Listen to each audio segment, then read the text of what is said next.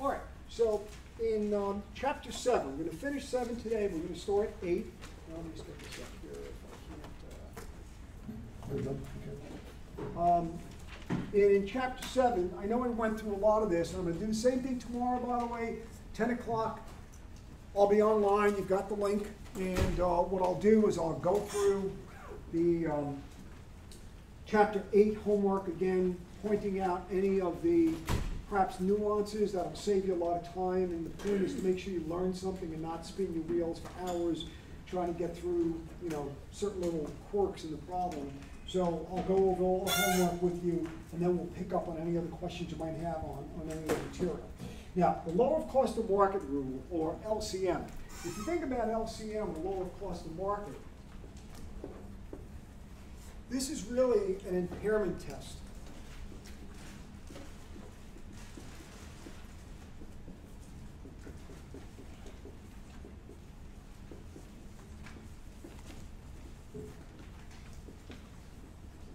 So it's done at the end of the period after inventory is valued. LIFO, FIFO, average cost, that cost is compared to market.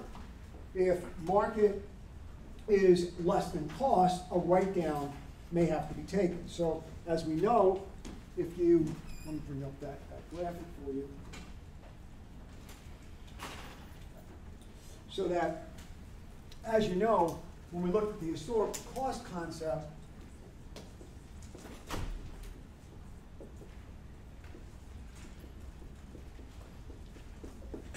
cost is generally a ceiling on asset valuation. And of course, the asset, if it's completely worthless, gets written down to 0. So what we're saying here is in the lower of cost of market, if market is above cost, that's fine. Nothing happens to the inventory, you don't write it up. But if market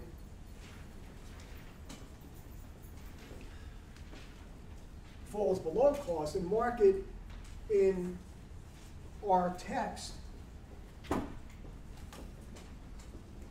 as you can see, is net realizable value, which is selling price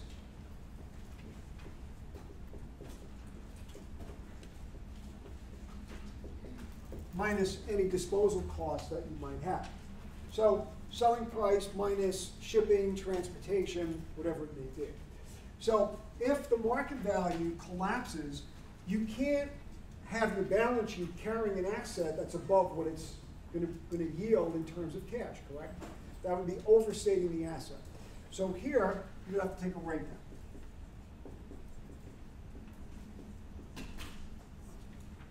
And that write-down is a loss.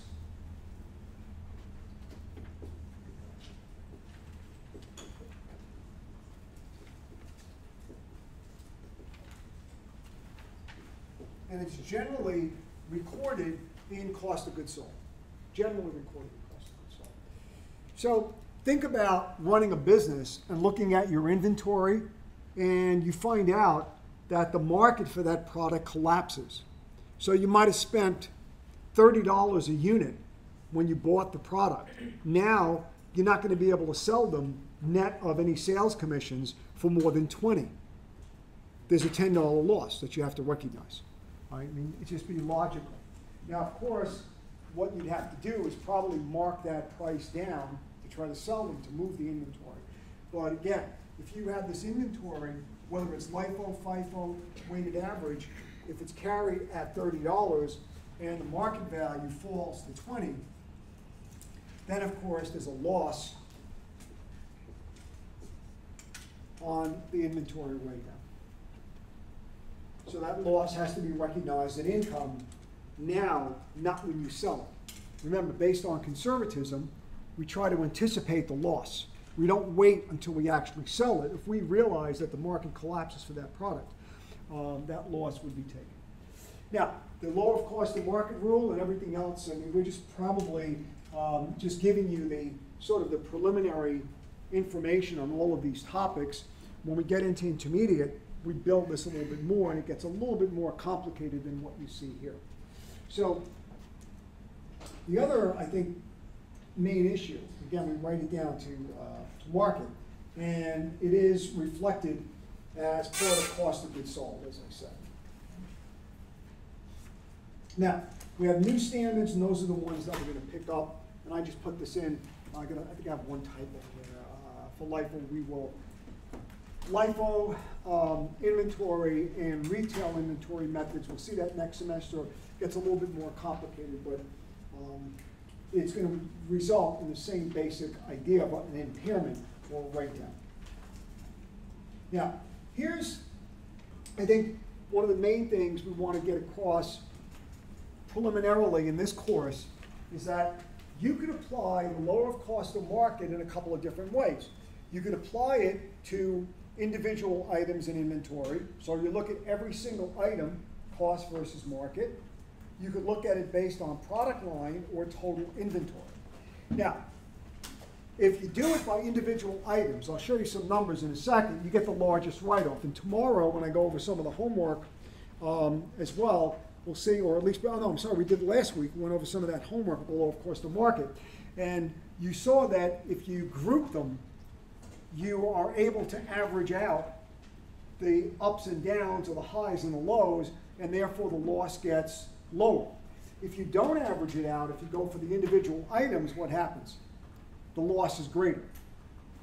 So what could justify the averaging? And as I said, the averaging is justified based on the way you sell your products. So everybody knows that if you buy a printer, and I mentioned on Friday that if you go to an Apple store, they have these deals where you buy a MacBook or a MacBook Pro now. You buy a MacBook Pro, we're going to throw in a printer, free. So what's the lower of cost of market for that printer? Apple might have put that printer in inventory at $75. They're giving it away. Is it worthless? No, because it drives the sales, number one, of their MacBooks. And it also, from the manufacturer's standpoint, whether it's Epson or Canon, from their standpoint, I'll give you the printer, but you're going to have to buy my cartridges. And those cartridges are marked up phenomenal percentages, right? So now you're stuck buying those cartridges. So in that case, I'd be able to group the product line cartridges and the toner cartridges and the printers themselves. So when we take a write-down, under US GAAP, theoretically, you're not supposed to reverse them. IFRS allows you to reverse them. We're going to see a lot more IFRS next semester. And under IFRS, it's pretty much the same low of cost of market, but if the market ever recovers, they allow you to write the asset up again, but they only allow you to write it up to the original cost. So under IFRS, if there's a recovery,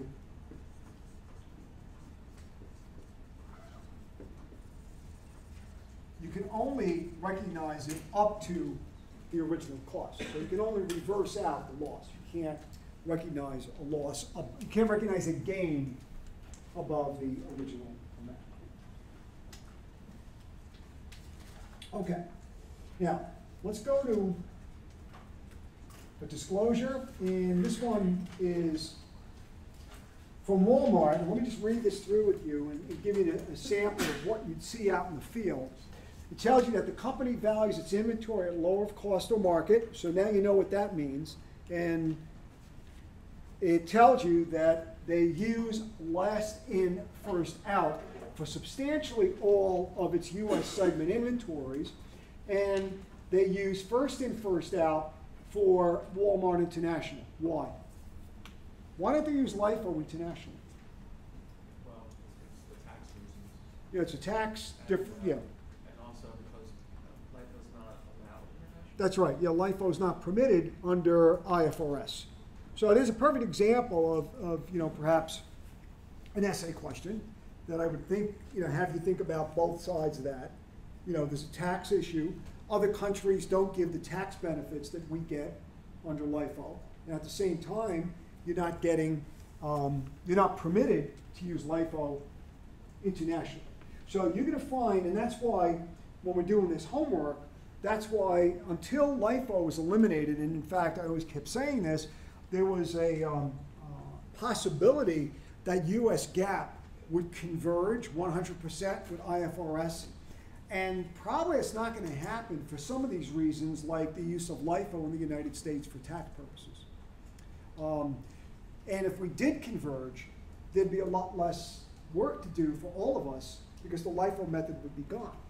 But because of the LIFO method, we have to make disclosures that enable users to convert LIFO to FIFO, and that's why the homework emphasis on the reserve and the change in the LIFO reserve, that enables users to convert the LIFO company back to FIFO. And you might say, well, isn't LIFO industry specific? It is, but look what happens. You've got companies that got international subs, and those international subs are on another method. So both of our companies could be in the same industry. We could both be in retail, and you have an international sub, I don't. So therefore, maybe only 60% of your inventory is under LIFO. My inventory may be 100% under LIFO. So it makes sense to convert back to the FIFO basis on both sides. So again, to be comparable, and remember we said comparability is one of those enhancing qualities of information that we have under the conceptual framework. Remember, qualitative characteristics. Now, it tells you that that the inventory method results in inventory being valued at the lower of cost of market. They go through that information with us. And any permanent markdowns are recorded as losses and a reduction of inventory. They also use, for Sam's Club, they use the weighted average cost approach for LIFO. Now, what's that? That is a LIFO method that we'll see in intermediate accounting where rather than taking individual prices, they take the average for the year, but they still do it on a LIFO basis. So all of your inventory for this year would be at the 2016 average. All of the inventory last year would be at the 2015 average. And you would just group all your inventory together as well. And then finally, they tell you the company's inventory values at LIFO and FIFO approximated each other. So that means what's the LIFO reserve equal to? 0. There's a nominal difference between LIFO and FIFO. So this type of disclosure is critical, and the reason for the disclosure is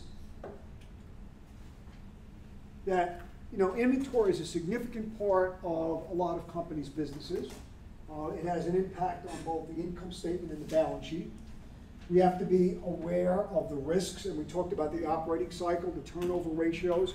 If you get stuck on any part of that cash cycle, if you can't sell your inventory, if you can't collect those receivables, you've got a snag in your cash flow. And if the cash flow is delayed, it could cause problems in terms of paying off liabilities, causing you to borrow money. So it does tell you, by the way, you would be able to, by using the turnover ratios, you'd be able to think about whether or not there's an obsolescence problem. So if the inventory is obsolete, if it's slow moving, it may in fact trigger, although the idea of the write-off is that, you may be looking at these pieces as discrete steps, but in reality, if you're managing inventory, you're looking at lots of things at the same time. So you're looking at the turnover ratios, which might lead you to look at the inventory to determine whether there is a lower of cost of market problem. And then that write-down is going to be taken. So we really do this sort of in conjunction. And again, the information about high inventory levels could provide insight into good or bad future. And again, you might have higher, don't forget, the more inventory you carry, and especially, remember I mentioned under LIFO, you might buy more inventory to prevent the inventory from shrinking, and there's financing cost, there's storage cost, and insurance cost as well. But let me ask you a question. Can anyone think of a reason where high inventory levels at the end of the year could be something positive? And this is where you have to know the company and know the industry. Normally, what you would think, let's say retail, normally in Walmart, what would you expect? You'd expect the inventory to start out at its lowest level because that's at the end of the holiday season. Everything's sold out. Then they start buying again, and then it peaks, and then they sell out again. So, and by the way, you saw those, we talked about that during office hours this morning, those unusual year ends for retail companies. You know, it could be February 1st, it could be January 23rd, and that's all based on the cycle. So what those companies try to do is end their year when their inventory levels are the lowest. So normally you'd expect inventory to be low. What could a high inventory level tell you in a positive sense? Even in a manufacturing company. Why would you be carrying more inventory at the end of the year than normal? Can anyone think of something? Yeah. Take a shot at it. It'll show more assets on your balance sheet. Yeah, but you don't want to just keep buying inventory because then it could become obsolete. Well, you just don't want to buy it to hold it. Why would you stock up on something? Personally, why would you stock up on something? To get ready for the busy season. Yeah, you might be signaling that you expect a growth in sales earlier in the year, so that you may be buying, anticipating a increase in sales, let's say in March or April, so you start buying inventory now to help you meet that demand. So we can't say unequivocally that a high inventory is something that's negative, and you have to look at all of the facts as well. And especially in manufacturing companies, you may in fact buy more inventory for what other reason? Why would you buy, if you're a manufacturer, why would you be buying up materials and? Economies of scale to get a lower price. Yeah, because there could be, you might be anticipating price increases, and as long as the raw materials are not going to spoil or they're not subject to obsolescence quickly, you could stock up on those parts now and then use them going forward. All right, so any questions on lower cost of market or the inventory disclosures?